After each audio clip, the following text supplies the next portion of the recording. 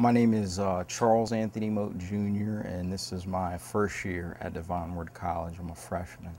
I had a kind of call to, religious life and in the priesthood kind of in high school, and I went off to the military, and I had a real sense of community that kind of grew on me.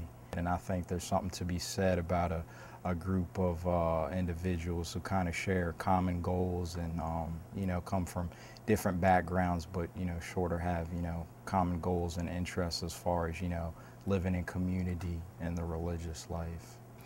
Divine Word College, again, attracted me because the missionary, lifestyle, and I was in the military, so I got the opportunity to travel and go visit other cultures and things like that. So that kind of really spoke to me. I really felt comfortable dealing with other cultures and other people. I'm kind of like a people person, so I like to be sociable and, meet people from different backgrounds and, different viewpoints and things like that. So again, just interacting with different people, outside of my culture, I think it can, helps me grow as an individual and see the universality of the Catholic Church on a broader scale. Going to Mass every day is definitely helpful, and having formation group, praying on a daily basis, along with academics.